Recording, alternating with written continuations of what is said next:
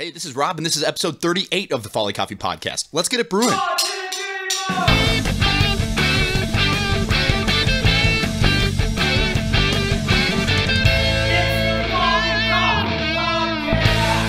All right. So for this episode, I spoke with Taylor Miner, who is the co-founder of this product here. If you're not watching the video, I am holding up a packet of Third Wave Water. Third Wave Water is this amazing product. It's coffee brewing minerals. So Taylor Miner and his co-founder created a profile of minerals to mix with distilled water to get a much better water profile for brewing at home. This story had everything. It had a successful Kickstarter. They ended up on Shark Tank. They got a deal on Shark Tank. Did they end up going through with that deal? You'll have to listen and or watch this episode to find out. So enjoy. Hey, can you hear me? I can. Can you hear me? Yeah. Oh, you got the legit setup as well. I love it. Yes. That's what I like to see. My sexy NPR voice. How you doing today? I'm doing good. How are you? Good. Really excited to have you on. Fits right in line with what we like to cover in the podcast. I kind of say it's about coffee, small business, people, and stories. And so this is perfect. I'll just kind of introduce you right now. I'm with Taylor Miner of Third Wave Water. So I personally found out about Third Wave Water from my buddy Barnaby, who's another coffee professional in town. And I had the full home setup and things were really good. And then I moved. And the new place I moved to here in St. Louis Park, our water is really, really hard to the point where if you brew 2 batches, my kettle is already starting to scale. And I didn't really think about this too much until someone said, well, have you done any Third Wave Water? And that was Barnaby. And so he convinced me to get that first order of Third Wave Water. You got a gallon of distilled water, threw it in there, mixed it up, and brewed that first cup. And it was the best cup that I brewed at home. And I was like, okay, like go to Amazon, subscribe. And I'm just like, got the Third Wave Water on autopilot shipping to my place. And so I want to hear your story. I think there's kind of 2 sides to the Third Wave Water story, in my opinion. The coffee side, obviously, and then the business side of just like the hyper niche of minerals for brewing coffee, which to a non-coffee nerd is like, how could someone make a business around that? Yeah, absolutely. Yeah. So I had owned a coffee shop, started back in 2008. And so I was already in kind of that specialty niche coffee world. My business partner had a coffee subscription company, and that's how we met. I was one of his roasters. And we were at lunch one day after I installed a cold brew tap at an office co-share. So it's a pretty coffee story. We're at lunch, and I had already had this kind of high-end water filtration system for my store that I'd built myself because we have really hard water. And he said, man, I wish I could ship your water to my customers. And I kind of jokingly said, well, let's ship them dehydrated water. And then after we kind of, laughed a little bit, I'm like, hey, actually we might be able to do that. So after that meeting, I went on Amazon, ordered some minerals, mixed kind of like the first iteration up, and then dropped it off to him. And then about a week later, he's like, hey, that was amazing. We should do something with this. So, I mean, it was pretty quick from kind of conception to really going at it and seeing what happens. So when you're looking at the minerals that you want to mix into this distilled water, RO water, what is the kind of balance you're looking for the perfect cup of coffee? Yeah. So you're balancing a lot of different things. You're balancing, what's actually dissolvable in water. You're balancing taste, obviously. You're balancing what minerals could potentially destroy my equipment.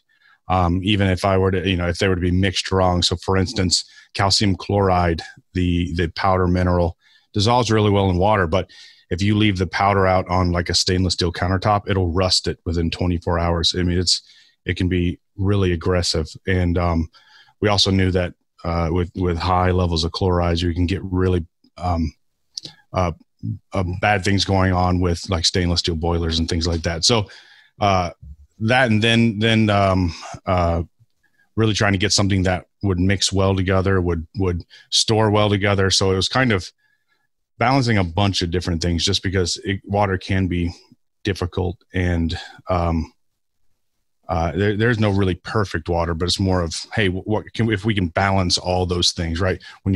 Same thing when you're brewing coffee, right?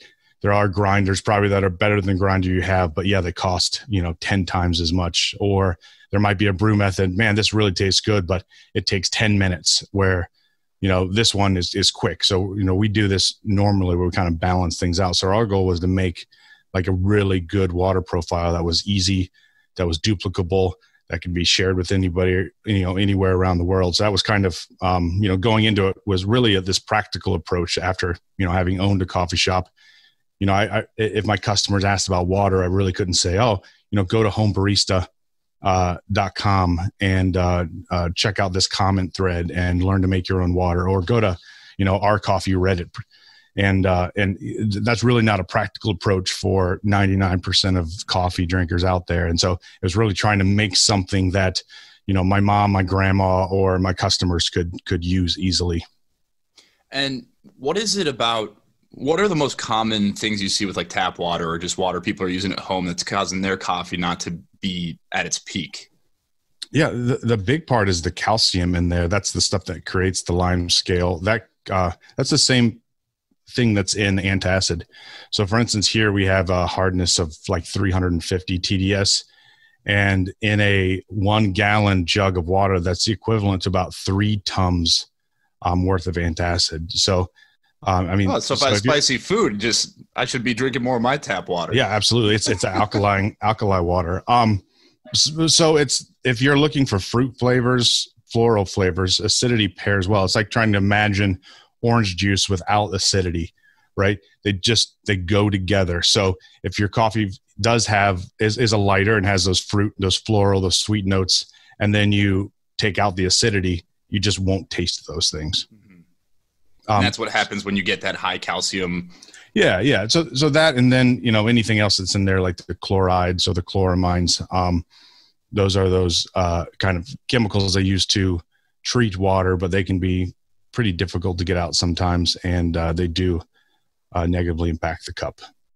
And how many iterations of third wave water did it take until you said this is kind of the perfect balance we're looking for, that it's the best profile that's going to satisfy the most people?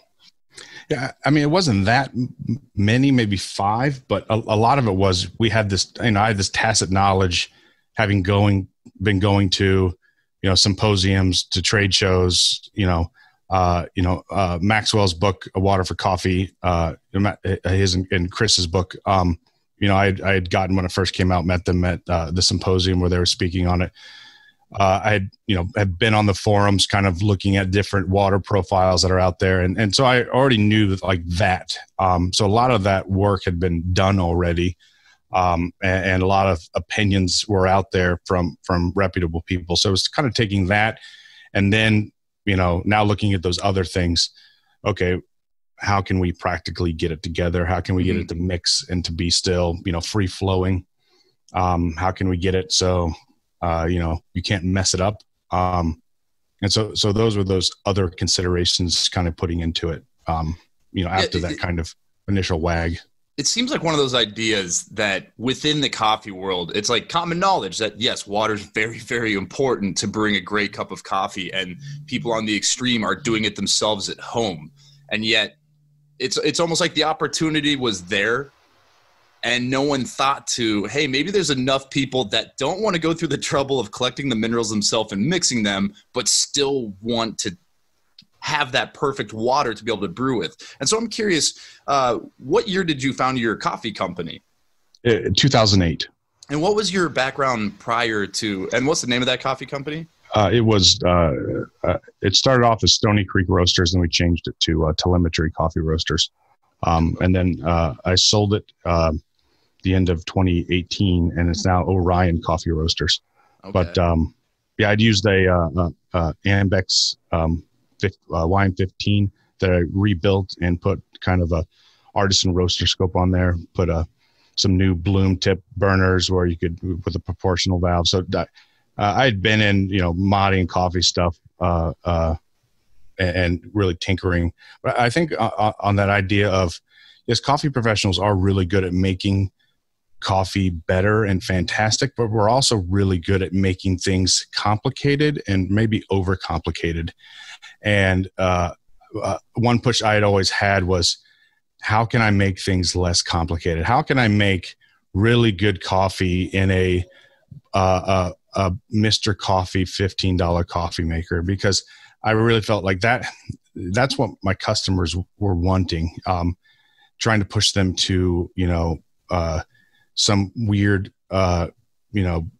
coffee brewer like the Dragon coffee maker that Todd Carmichael has, which is great, by the way. I have one, but it's not practical to say to my customers, oh, here's this great recipe. That's really something for, coffee professionals who really want to geek out and maybe push something that little extra step. So a big thing was, okay, how can we make something that is, makes coffee better for everybody? I love that. Is such a good point, that I think there's almost this thing with coffee that it's like, we need to convince people it's way harder than it is, so that when they see what we're doing, that it seems like, oh, I could never do that. But I look at it the same way, that I go, most people are never going to get a pour over setup. They might not even get a French press because it's like, oh, I don't want to do this or that. Most people are going to stick with the coffee maker they have. And so I look at it the same way, that it's like, hey, am I going to shun them for using a $15 Mr. Coffee? Well, no, because that's what most people do. Will our coffee taste better than what they're currently brewing in that Mr. Coffee? Yeah, hopefully. And then the last part is like, I just did a little episode about cleaning, because I realized I went to a friend's house, had some on a Mr. Coffee, and you're like, oh, I can taste every coffee, every dark roast you've had on here for the past 20 years. And so you meet your business partner. How quickly does it go from joking about dehydrated water to ship to actually beginning the formulation, and then the business becomes an actual thing? Yeah, that was the crazy part. And that if we had this plan to start with, it would have been inadvisable. But we came up with the idea in July of 2016. We started tinkering around with it. We just, people we know were sending out some samples. Hey, test this. Our first description was coffee spice, like in Dune, kind of a little nerdy homage. And then it was the beginning of October. We decided, hey, let's do this for real. And we decided to launch it at a Barista Guild event in Chicago, Bloom, which was at the end of October. So we said, for real, let's make this. We launched it in 3 weeks. So it went to Bloom. We got the first couple of sales in November. In December, decided to do a Kickstarter. We launched that in January, second week. It funded in 11 hours. Got a lot of press. Then we got a phone call or an email in February from the producers of Shark Tank, and they're like, hey, we think you'd be great on the show. You should apply. And I thought it was spam at first, but we went through that process, and the whole time we knew that the odds of getting on, they said 30,000 people apply every year and 120 make it on the show. So it's not good odds, but we're like, hey, let's just give it a go. We ended up filming Shark Tank in June, and then it aired in October. So we went from launch to airing on Shark Tank in under a year, which, isn't really a good business plan if that's kind of your idea from the get-go. What was that experience like? What's the behind the scenes of Shark Tank? I know anybody who's interested in entrepreneur business owners have probably watched their fair share. I've always been curious what the back end of it is like, because I know I've read articles that it's like, hey, most of the deals end up actually not happening, or, a lot of it's just for the show. How much of it is legitimate? So I would say, the core of it is absolutely legitimate. The feeling that you get from watching the show is the exact same feeling I had filming it. they do a really good job. The sharks have no idea who you are until you walk out there. And one thing that was really good, it was really good exercise for us to kind of hone our business, because as the producers are kind of whittling you down to these next steps, they're like, hey, send us a 5-minute tape of this, be extra kind of animated, right? Really sell us on you and your story. So each step of the way would be like, okay, so, send us back these 30 pages of documents signed, send us this video, you do, and then like, we'll contact you in 2 weeks if we, you go to the next kind of, and so that kept happening. Was just hurry up and wait, be really flexible. And then, in any business, I mean, you have no money. And so they do fly you out there, and we had to pay for our set. We had, partnered with Onyx really early on. And so Dylan was the, US Brewers Cup champ, and, he was using our stuff. Onyx coffee roasters. Yes, correct. Okay. Not the coffee importer. Our backup brewer, was Pete Licata, which is a heck of a backup, just in case Dylan couldn't get there. So Dylan was competing in the Worlds, and he flew right from Istanbul to LA to film our episode. And so it was crazy. We flew in there on a Saturday, built our set Saturday night. Sunday, it was on Father's Day, we pitched in front of the producers. And then they said, go back to the hotel. We'll let you know tonight if you film tomorrow. So you don't even know if you're going to film at this point. No. They overbook that first. So we got it in a text. You fly out there. They tell you have to pitch our producers, and then we decide while you're out here if you're going to be on the actual show. Yes. And then they film about 200 businesses and only about 120. So there were a couple guys who had their pitch that same day, and theirs didn't air. So you can even get cut after that. So it was at 9:00 at night on that Sunday that we got a text that said, be out front at 6:45 in the morning. So yeah, and we were ready. But me being a big man, I was sad because the breakfast didn't start till 7 at the hotel. It's always a nightmare. And I'm like, oh man, it can't get any worse. So we go there. They have a trailer with our, they didn't put our name on it. They had like a pseudonym because they said the Sharks used to send people around to do research on the businesses before. Because so they're legitimately looking at investment companies. Yeah, absolutely. Okay. Absolutely. And so, we had a code name. We then filmed, and we were done filming by 10 a.m. And it was crazy. So yeah, that was, I think we were probably there for like about 30 minutes actually on the stage filming.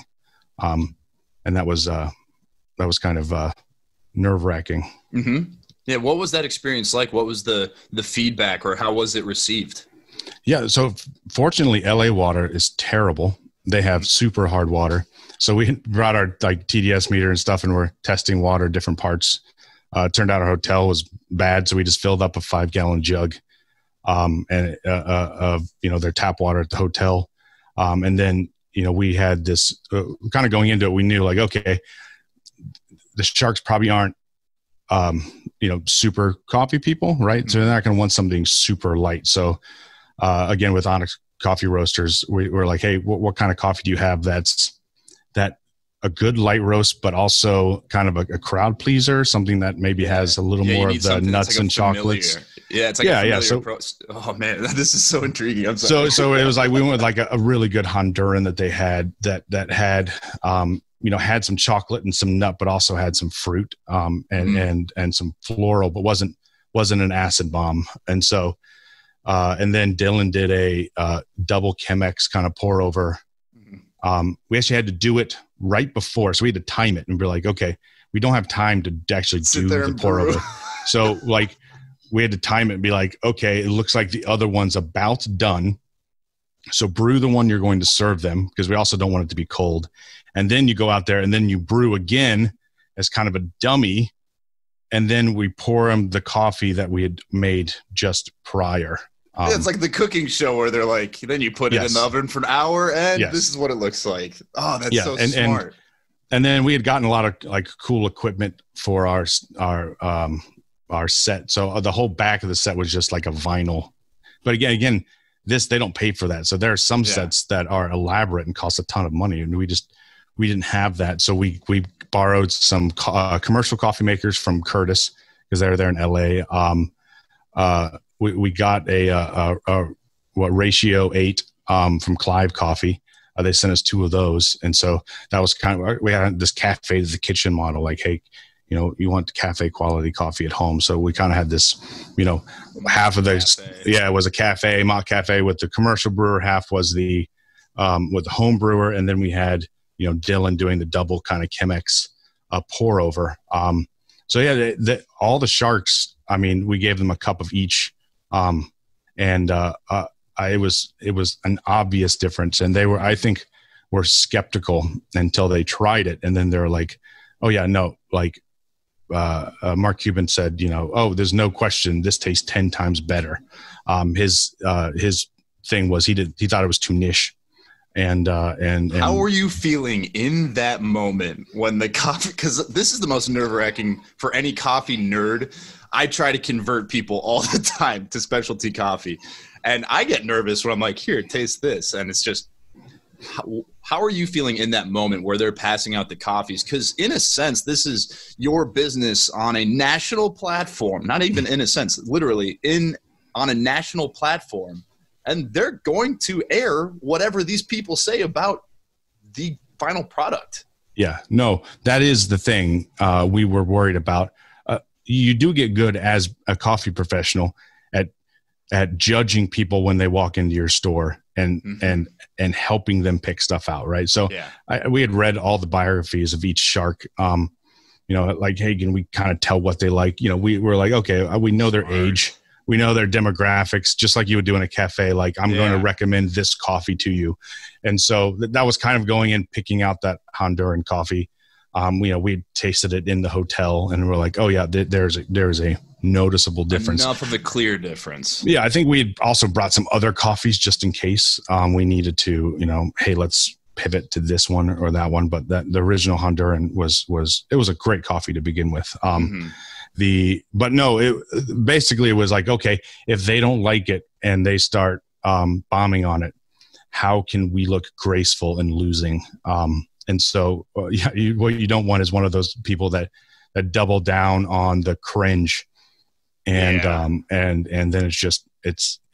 So that was, we barely got a deal on the show, and I think it was because they liked us. I had read Barbara Corcoran's book and talked about how she sold her company. I think it was for $55 million, if I recall. And so they're like, how did you value your company? And I had made an offhanded comment. Oh, Barbara, we should have valued it at $55 million. It worked out well for you. And I think part of that kind of endeared her to us. And she's like, hey, I like them. Because that is part of the business. You can have a great business plan. You can have toxic business partners or founders, and it's just not going to work. Most of the time you have a decent business plan, and you have to also have decent people and, work really hard to kind of get it right. So there are the extremes, but our goal was, okay, of the things we can change. We did do some research, and they said that 2 white straight men with no facial hair had the best chances of getting funded based off of all of their results. So we're like, okay, we're going to shave because I can't control anything else. But so apparently having facial hair, you have less odds of getting funded. So we also knew that kind of having a positive story, getting funded, even if it, you go in kind of asking for, more, right? Kind of starting here, and then they go here, and then you kind of meet in the middle. So, we were happy with the deal that had got struck with Barbara on the show. It ended up not funding. So that's, again, common. About half of the businesses that get funded on the show don't end up completely funding. in the end. And it's okay. We had more in sales in the first day than she was going to fund us. And so when she decided that she didn't want in, we were, I mean, it was, there was no hard feelings at all. So yeah, the exposure of being on that platform is generated those sales, I imagine. Absolutely. Yes. Yeah. Yes. And then we've had, like this year, we've had a rerun about once a month. Mm-hmm. And so you just get this massive spike in sales from crazy, something that you don't have any control of. So yeah.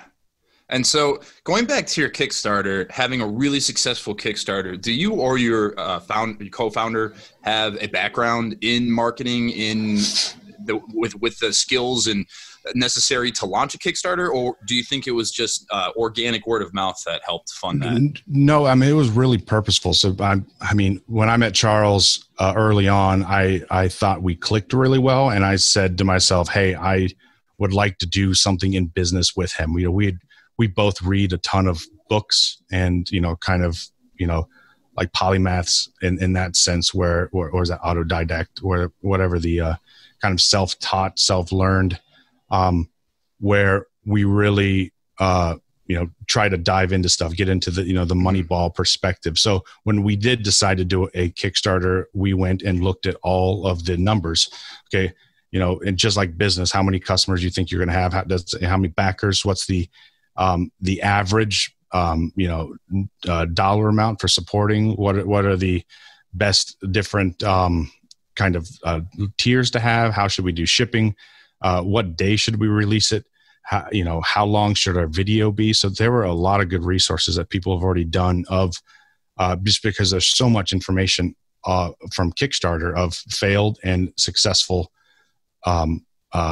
pitches. So you can go in there and see the stats behind the curtain, and with that information really go in and it's almost like having insider information. And so we did a lot of research, even down to the day and the time where we launched it, where and then there were recommendations on, okay, you need an emailer list beforehand. So we pushed really big for a month of trying to get qualified individuals who would support us. So we had about 500, which is probably about a quarter of what we should have had. We went from let's launch it to launching it in 1 month. And so that was probably not enough time. Mm-hmm. Some people recommend like 3 or 4 months. So we also knew we had a simpler product. It wasn't like a piece of hardware that has a lot more complications into making something like that happen. And so we really feel like it was very purposeful. It wasn't just, hey, let's just put this out there and hope that it gets funded. We're like, okay, let's do everything we can do to make it successful before it even launches. And I mean, those skills are super helpful in business, and you need them to launch, and then you need them every step of the way. So that's it was really purposeful, and even down to, hey, our packaging looks like cigarette packs. So hey, we can get them printed for cheap because that's a common thing. They already have the molds. It looks kind of cool, especially in the coffee world. It's a really Instagrammable kind of package. It's a little edgy. There's some people that would criticize us for those, and I would joke and say, "Oh, sorry, we're going to put them in condom packages," and then we decided for cigarettes instead. It wasn't, I guess, a mistake that we were successful on Kickstarter. Yeah. And if you go out there and find the information, there's a lot of good info. It's not that hard. Yeah. And I always say the best brands are ones where you don't even know how you know about it. Third Wave Water is a great example of that for me. Is like, even before Barnaby convinced me that I should be using this at home frequently, I just knew about it. And what have you done outside of Shark Tank, outside of your Kickstarter, to grow the brand? Because I almost, on a more niche scale within the coffee world, it's like, you don't call facial tissues, you call them Kleenex. And you don't, I can't even think of another brewing mineral packet outside of Third Wave Water. Yeah, that was intentional. We were looking for names. We actually had a spreadsheet going of what we should call it. And this was that first month before we launched. And so we had probably 15 to 20 options. We then had check marks. So like, is the URL available? Is the name available on social networks? Which ones is it? And so, and then, kind of pros and cons. And, early on, again, trying to describe it, we're like, it's kind of like, water for third wave coffee, and then third wave water. And so that was kind of one of those early, hey, this isn't bad, but let's go ahead and look at all of the different options. And so, that was really the, going into that. So that was the name. When we first launched it, we sent it to about 50 different kind of influential people in the coffee industry. Those were, so we got a lot of feedback early on, but our second customer ever on our website was Socratic Coffee. Our fourth customer was Department of Brewology.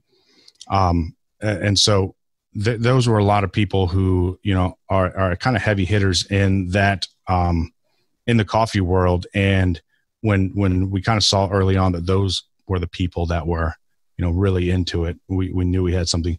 Like I said, one of the people I had met years before were the guys at Onyx Coffee. We had sent them samples. They were obviously skeptical, and we got a email from Mark, the roaster there, and he had they had about 7 Q graders, and they did a double blind or just a blind taste, and they said they all preferred Third Wave water to their own filtered water at their cafe. So they already had a filter system, and that was really, good validation early on. That's huge. And then just a lot of the competitors kind of who were getting ready to compete in the coffee competition got a hold of us early, kind of word of mouth. So I think within the specialty coffee realm, we really focused on Instagram because we felt like that was where most of the specialty coffee people are. We're very purposeful in that. So again, it was, reading a lot of things on, okay, how can we make a product that is, kind of for the special and niche market, but also can be taken into the broader market. How do we package it? How do we do pricing? How do we do, hey, how can we package ourselves? Early on, we were actually hand weighing out stuff. We bought about 10 gunpowder scales. So they used to pack bullets, and we'd put the powder in that, and it would trickle the minerals, and 23.1 grains of gunpowder is equal to 1.5 grams. And so we'd just pick up the trays and pour them into these little vials. And so early on, it was completely not profitable at all. But the idea was, okay, can we test the market? Can we get feedback? Can we, we need to get something to market to test. And that was that first kind of iteration. Yeah, that's super smart, as opposed to going, hey, we need to be profitable right away. Let's get all the machinery needed. Let's invest. Let's put all of our money into being efficient. Then if you figure out you have the wrong product on the back end, you're screwed, versus, hey, let's not be profitable, and let's make sure people love our product before we even try to enter the market at a full scale. Yes. And so if you're going to fail, you want to fail early, and you want it to be as cheap as possible. So the stick packaging machine, the cheapest one that we could find was $25,000. So, that was the entry for us just to get that. Right. And then you start looking at, okay, if you want custom packaging, now you got, you have to order $5,000 worth of, stuff ahead of time for this, for that. And then, in any startup, you always underestimate the costs by about double, and then you overestimate your sales by about double, and then you just work your tail off and don't have a life. Yeah. And so, are you doing any sort of trade shows or any obviously not now with everything being closed down, but prior to COVID, were you doing trade shows, any sort of in-person or more traditional marketing methods to grow the brand? Yeah, we do. We go to a lot of trade shows. I mean, trade shows, you have who are you looking for? Are you looking for kind of commercial wholesale or those kind of business to business relationships? And those are more at those coffee trade shows. We found that trade shows that kind of are like the coffee festivals in cities that are more geared towards getting local people to taste the coffees of different local roasters aren't the best for us, because again, we have a limited pool of people inside of that who would be a candidate for Third Wave Water, but we sponsor those because they're really good for us to getting into those cafes and those relationships with those cafes. So, and then we use kind of, those industry. I'd been going to like symposiums and trade shows for a long time before. I remember we had it in Seattle like 6-8 years ago, kind of twice in a row. And I stayed at a hostel downtown and bought food at Target so I could, pay to go to the symposium. And that's where I met, a lot of influential people, and it kind of really helped, when we did launch Third Wave Water, who do we send samples to? Like one morning I was eating breakfast and Willem Boot comes and sits down and it's just like, hey, he talked about, he's forgotten more about coffee than I'll ever remember. And, we got to talk for an hour about, really cool sciencey nerdy stuff. So,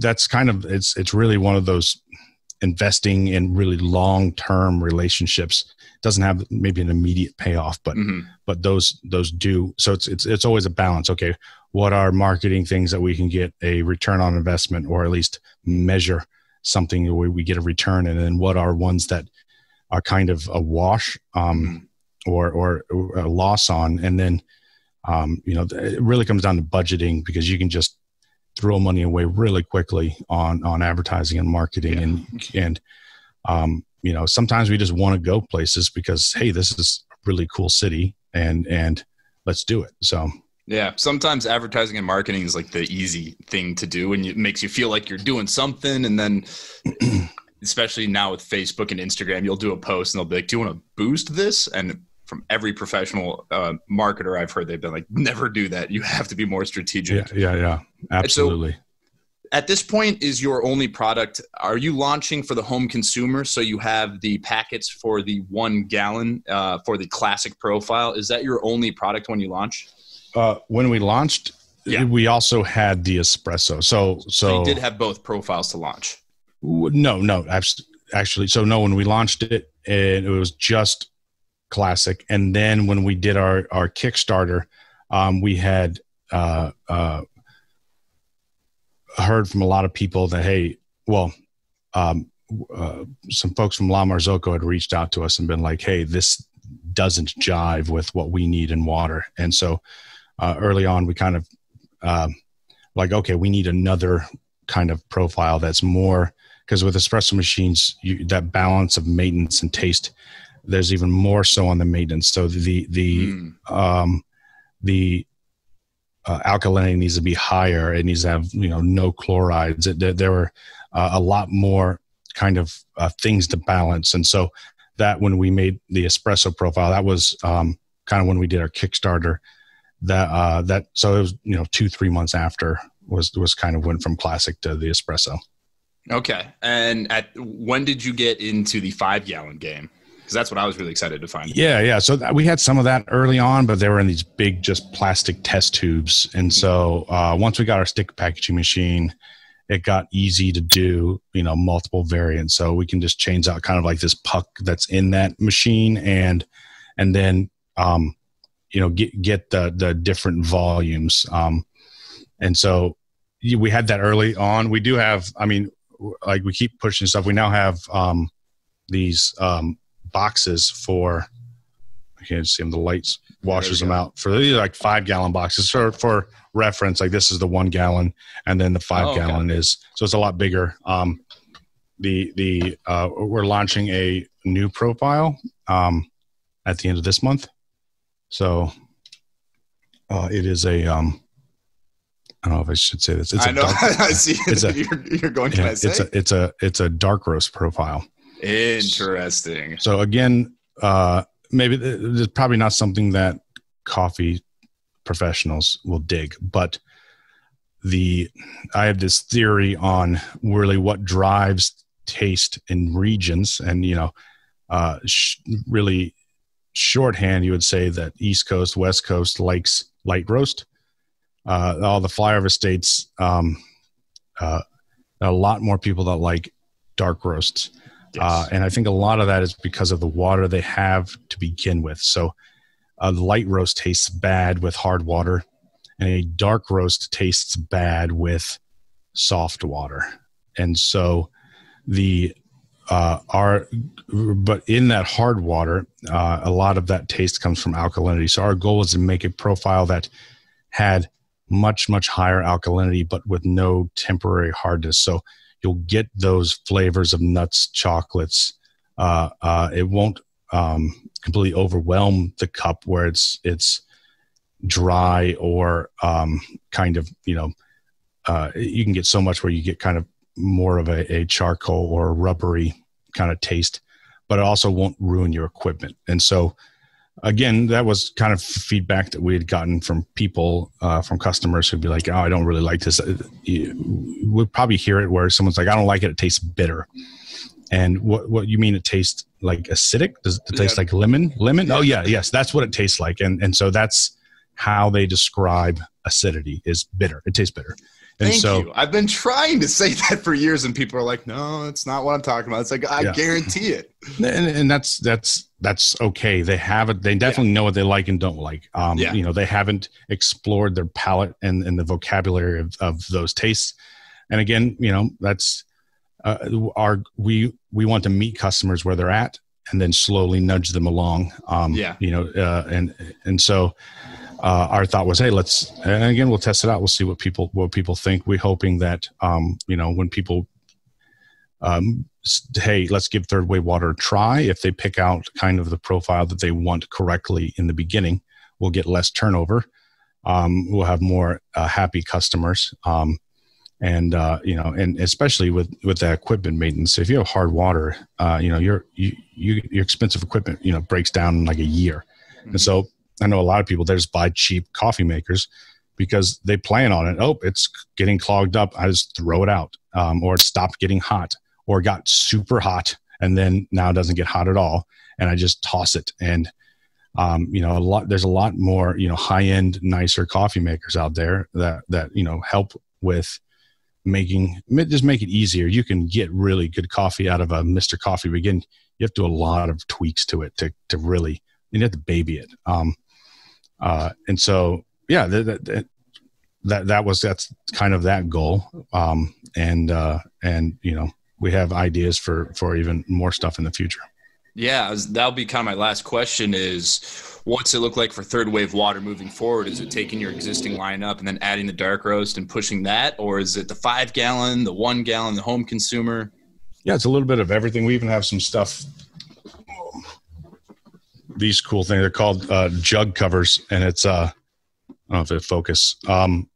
These there we go. Kind of neoprene covers for your. So you're tired of people stealing your third wave water at home, to make the Kool-Aid. And you can mark your territory, and you can, even if you're in competition, kind of write your profile with the TDS you have on it. You have some pockets for some accessories. Yeah. Business side, this was a product that gym people use to drink gallon jugs at the gym, and then they can put their ID and their keys on it. And we kind of found a supplier and like, hey, we can make these for our customers. It's a little bit of both. We want to make more things for specialty coffee people, kind of pushing the bleeding edge of that. But we're also continuing to try to meet this larger market.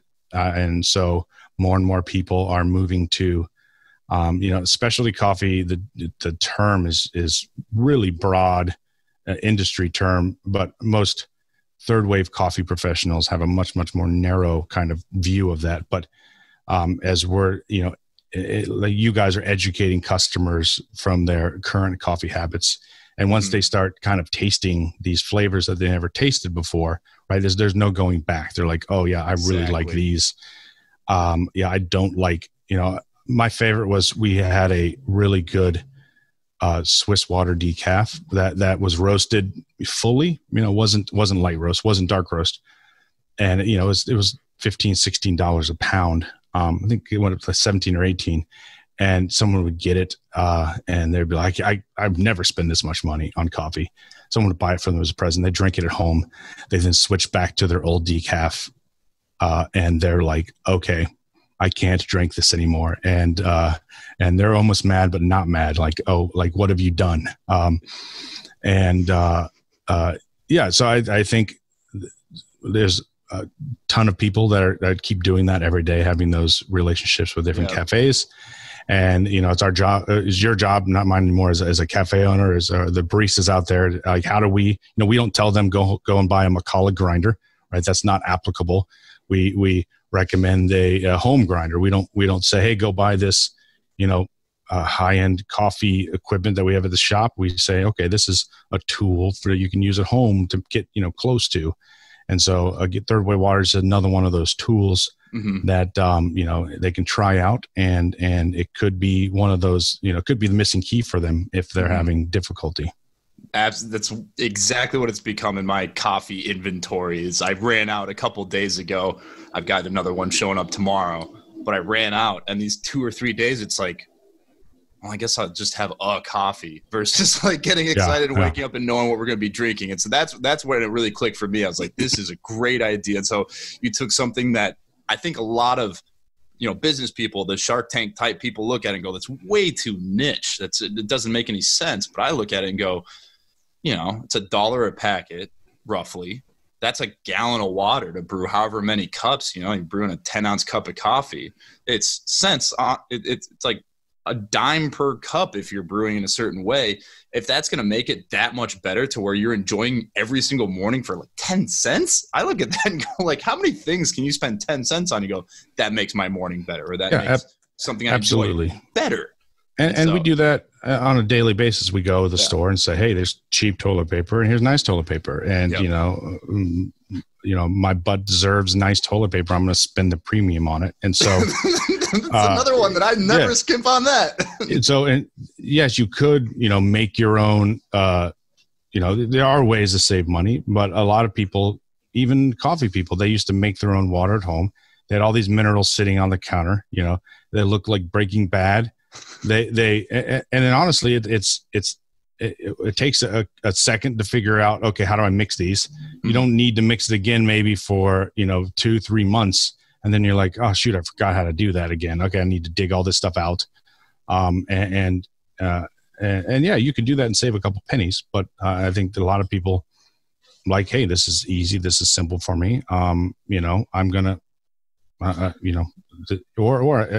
might make stuff at home, but I'm traveling, or I'm going to see family, and I don't want my coffee to taste like trash. So I'm going to take this with me.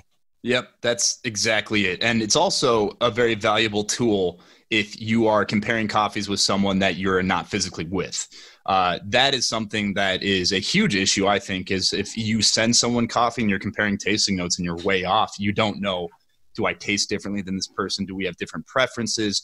If you can control all the variables, including water, that's where another valuable piece is, hey, let's all use Third Wave Classic Profile when we're cupping these coffees so we know we're getting the same thing.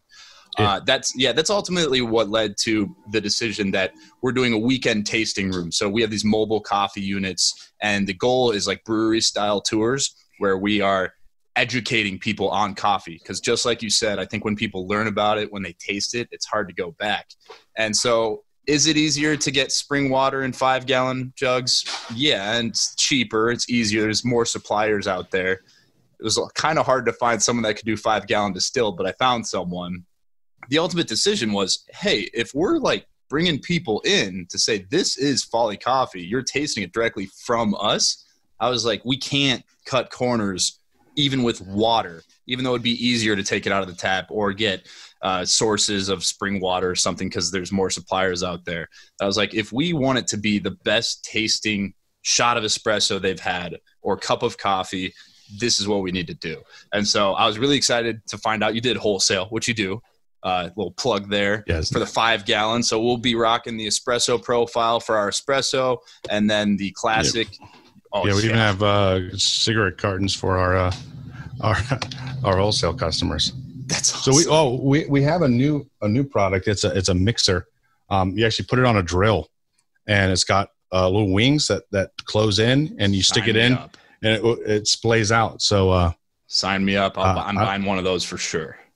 I think, I'm not sure if we have it on the website. We'll try to get it on by the end of the week. So let me know when it comes up for real, and I'll shoot a little video of us using it too. Sweet. Yeah, it makes things really easy. You don't have to pick them up and manhandle those 5 gallons to mix it. But really excited to have you on the podcast. I'm going to do a little intro that's kind of summarize what everything's about. So I'll include that you do wholesale, that you've got these new innovations. We're really excited to have you in the tasting room. It's definitely going to be a highlight of our tour, that even the water we're using is the best you can use. And it's exciting because we can also say you can do this at home too. And that's the ultimate goal, is that we're showing people things that it's not – you go to a shop and you go, oh, we've got our Slayer espresso machine here, and we've got our, our $2,000 grinder. It's like, okay, that's exciting for that cup of coffee, but we want to get people excited about coffee every day. And so I think that's what I love about Third Wave Water, is it's not something that you can only get at a cafe. It's something you can do very easily at home for a very inexpensive cost, in my opinion. And so I am going to end this recording. Awesome. It should, in theory, give me the option to save.